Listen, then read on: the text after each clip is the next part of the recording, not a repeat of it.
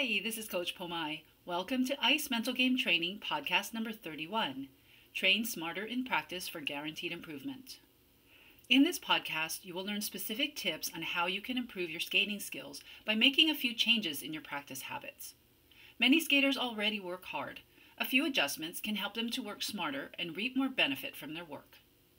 These tips will work with any skills you would like to improve quickly, from moves in the field to jumps and competition programs. Here is the question that inspired this article.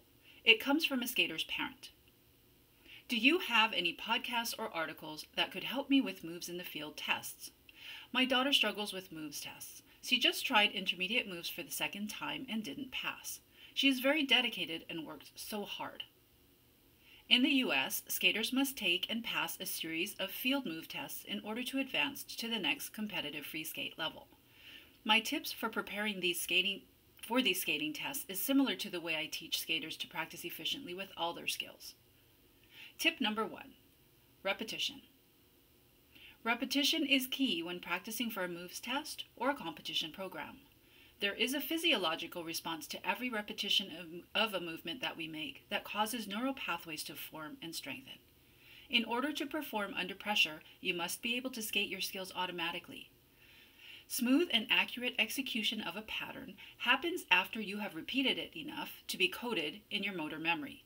This allows you to do them with your eyes closed, or what we call automatic. Tip number 2, mindful practice.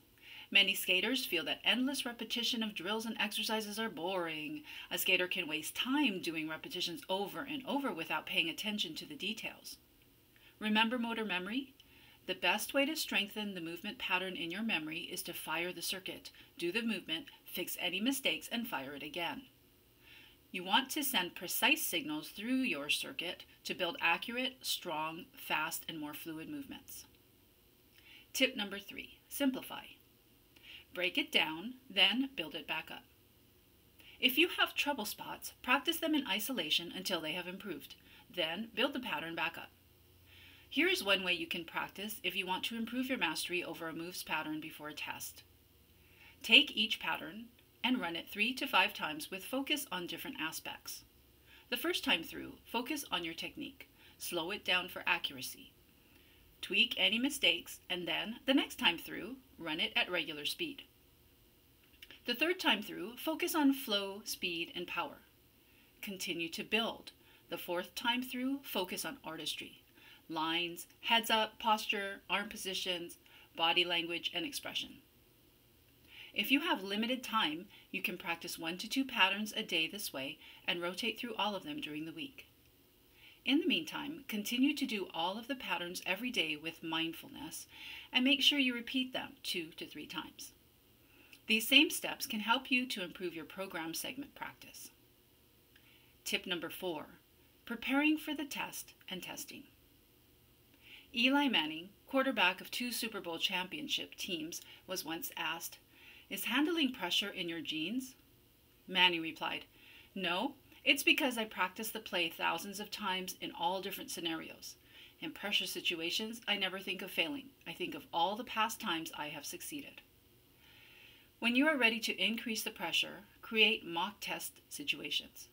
Skate in your test outfit just like you would for a competitive exhibition or simulation. All of your repetitions will pay off. You will be able to execute your patterns without thinking. Number 5, tips for test day. Focus on what you can control. You can control your attention, your focus, and how you skate. What the judges are doing, how they score you, the outcome of the test is not under your control. No amount of worry or speculation will change that.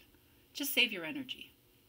While the judges are writing, stay focused on yourself and what your next task is. It's tempting to allow your mind to travel to what is happening on the other side of the boards. Why are they taking so long? Oh, what if I blew it and I have to take the test again? Stay in the moment. Once you finish the pattern, remove it from your awareness. If you make a mistake or were wobbly on something, flush it down the toilet. Worrying or stressing about the past will not help you to execute the next pattern.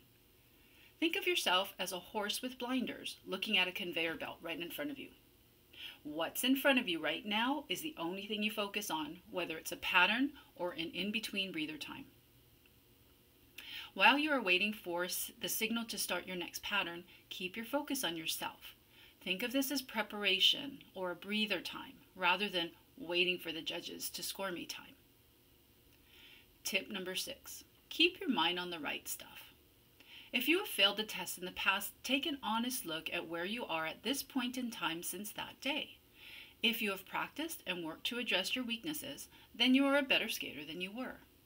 Remember, the purpose of a test is to show you the skills you need to improve to be a better skater. If you passed without mastering skills needed at that level, you would be at a disadvantage at future levels and in your ultimate goal to skate at the elite level because your skills are not solid. Failure is your friend. It is a strong mentor. Failure is a powerful learning tool that will show you how to get it right. When you get it right, you will remember how to do it right more strongly than if you had never failed in the first place. Failure is a shortcut to intense and strong learning. It is a part of skating. It is essential in the life of every successful champion and world-class human being on the planet. So embrace failure. Learn from it and move forward, knowing that failure has got your back. It won't let you stay stuck as long as you pay attention to its lessons.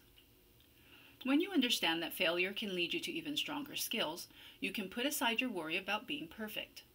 With that release of tension, you will allow yourself to skate better. To build a strong mental game, you need to eliminate your stinking thinking and think only in ways that help you succeed. You need to do this consistently every day on and off the ice. Over time, this mindset will become the only way you think. Start changing your mind now.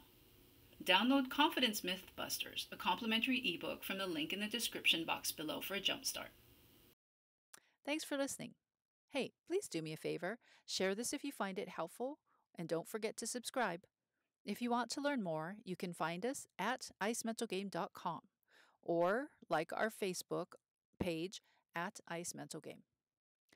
This is Coach Pomai reminding you that it takes mindfulness to reach excellence.